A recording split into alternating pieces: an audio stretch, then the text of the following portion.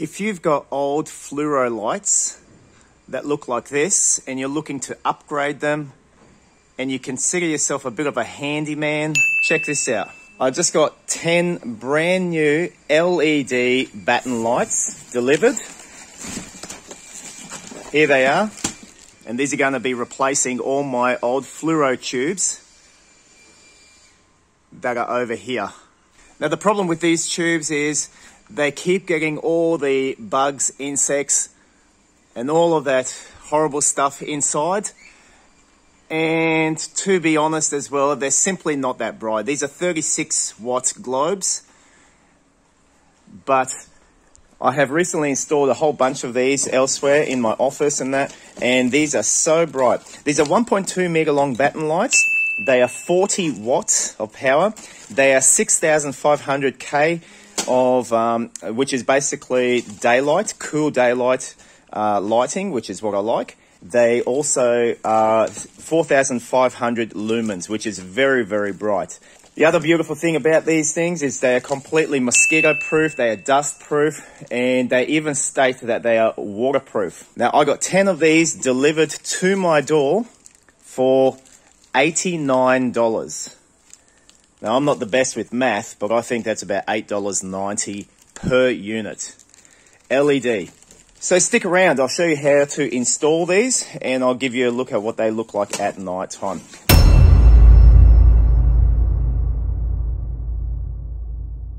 So the very first thing, once you get it all out of the big box, when you pull one of these out, number one, you'll see the brackets are like this. These are brackets that only require one screw in the center to be put onto wherever you're fixing it to. At the other end, you've got a very short length of cable.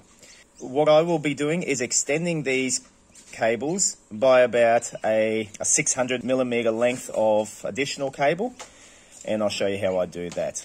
This is just a little bit too short, so you've got to lengthen this cable to be suitable to where you're going to be fixing it.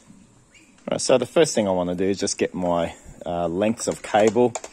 Now I'm just using as an extension, it's pretty much speaker cable, but it's good enough for this electrical work. I'll be going all the way from that line down to here and just giving it a cut. Easy. Now I just repeat that process and just keep doing it for all my remaining lengths until I have 10, because I'm going to be doing all these lights in the one hit. And once I've got my cable lengths, what I want to do is get a stripper. And by the way, if you haven't got one of these, you really need to get one. I think I paid about $10 off AliExpress, and they are such exceptionally good strippers. Anyway, I will get my wire and I'll pretty much just cut off a length. And basically I do that to all of them, and I'm going to get them ready to solder together to my lights over here.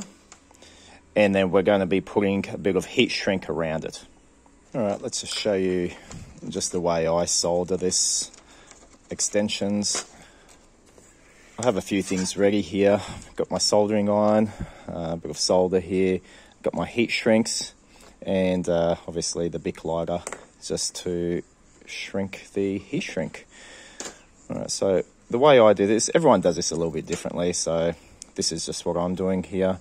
I get my little heat shrinks and I put them over each one, like so. Sometimes it's good to tin these, but all I'm doing this time is expediting things a little bit because I can. This wire's got a blue strip, so I'll just connect it to the blue. That way I know it's the blue.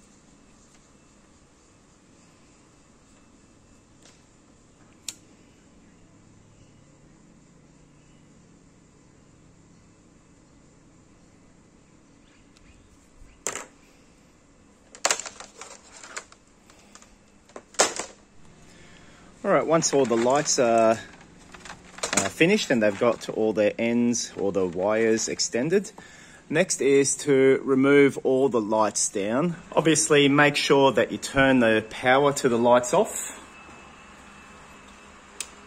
like so, and that just isolates the electricity, and so I can freely work upon those lights. I'll try to show you as best as I can what it's like to remove one of these old fluoros.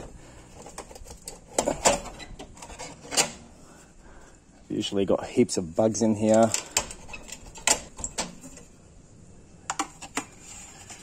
There's usually all heaps of bugs and insects and all that good stuff. Okay, one other thing I'll just say is whenever you're doing electrical work, I know I've turned the power off, I've isolated it, but I always carry one of these things. I call them a life stick. Basically, it's an AC voltage detector. This particular one, turn it on. These are only worth like $5 if you buy them off AliExpress, and they work beautifully. It will make a sound and the light will flash if it detects any AC power. It's detecting nothing, I know, because I've actually turned it off, but it's always good to just be sure that it works. And let me give you an example. It just gives you an idea. Brilliant things. If you're ever attempting any form of electrical work, don't do it without one of these. Always have a life stick with you. My next task is to remove these wires here. That's my active, my black's my neutral, and the earth, and boom, there we go. Done. And last of all, actually remove the light. Okay, all the lights have been removed. That was pretty disgusting, actually. So many spiders and insects in there. So our next job is now to fit on the new light battens, and I'll show you how to do that. So if you can see up here, I've put this wire up above, and I want to get these clips into place. These clips only require one screw. The screw that I've got is a flat head, and it just requires to be in the center.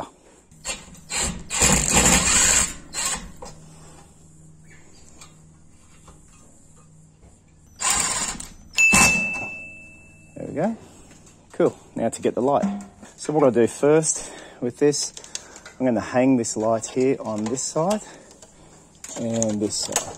And it kind of will just sit there, as you can see. Great. Got hands free, I can work. I'm going to put this through the existing hole, like so. Okay, there's grooves on each side of this light, so the cable just sits in there nicely. If you have a look here, it's just going to literally clip into place, like so. There we go, voila. And what I have with me in my pocket, these things. Now, back in the day, we used to call these blue points. They used to literally be blue. Now we just call them just wire connectors. With these lights, it doesn't matter whether your neutral or your earth gets connected or they get wired up opposite. Generally speaking, you want to keep it the same, but with these particular lights, even if your blue cable on your light is connected to your active up on your main line and vice versa, it's still going to work. But just for the sake of keeping things the same, I'm going to connect my blue, which is generally considered neutral, with my neutral wire, which in this instance in the house light cabling is the black one. So I'll just twist them around, get my blue point, and screw it off until it's nice and tight, like that. We've got earth here. Now these lights don't have an earthing cable, so I'm just going to terminate this earthing cable like so, just with a blue point. Excellent, everything's nice and finished off. Now literally I will be tucking these cables here out of sight. It's nice and safe. That's just the way it sits in this particular application. And the film, just literally rip it off at the end.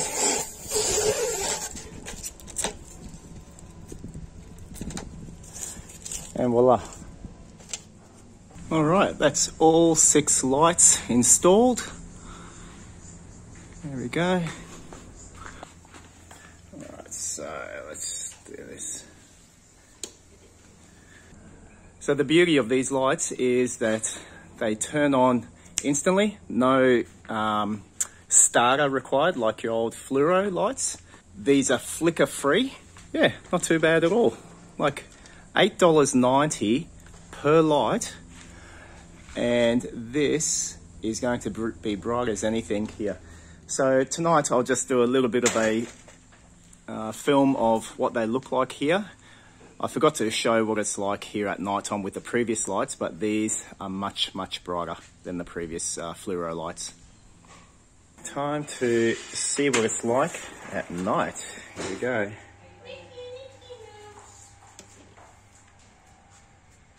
Ho, ho, ho. That is very bright, and that's only 6 new lights that have been installed. This is nice and bright for us, that's for sure. Check it out.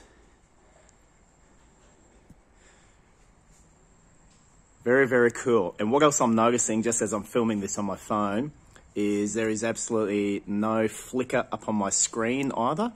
Like the fluoros, it's to do with the hertz of the light, but this one, there's no flicker at all upon my screen. So that's pretty cool as well. So I hope you enjoyed that. These are the eBay LED lights, 40 watts, 6,500K, 4,500 lumens, according to what it states upon the eBay listing. I'll put a listing link in the description of this video. And yeah, hopefully you got something out of this and learnt a little bit about how to install some lights. Now, like anything, you know, if you're not confident with working with electricity and you've got no idea what you're doing, well, then, you know, call a Sparky out to do your job for you. However, if you are a bit handy, you may find this quite helpful and maybe something you can tackle on your own.